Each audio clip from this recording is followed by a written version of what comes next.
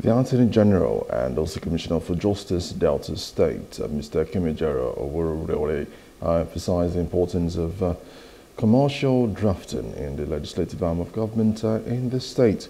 He stated that the state resources should be used effectively for drafting programs and policies that will bring development to the state. He stated that one of the more agendas of the Right Honorable Governor Sharif Salvador's administration is to increase opportunities and training for staff across the 25 local government areas of the state. Commercial drafting is very important. As you know, the business of the government, really, I can't repeat it often enough. You're talking here about resources that belong to our children yet unborn. And so when we go into these agreements, we want to be sure that we have the best agreement to protect the interests of the citizens. And so, the time to complete the jobs, you don't do the job on time, you breach the terms, what are our remedies? So commercial drafting is very essential, and we intend to get it right, and ensure that our resources are well utilized. More agenda. One of the arms of that more agenda, of course, is to enhance the training of our personnel in the states. We are dealing here with resources of the states. What we do here touches generations yet unborn, and so we have to have the best trained persons.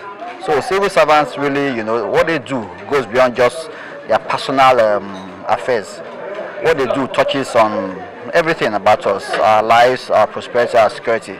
So it's very fundamental that we give them the best training, constant training, and that's what the governor has told us to do. And of course, transforming policy to legislation is what we have to discuss, and meaning that we have to look at the technical processes, the stages that have to be complied with by the legislative drafter to be able to reflect what government desires in the piece of legislation.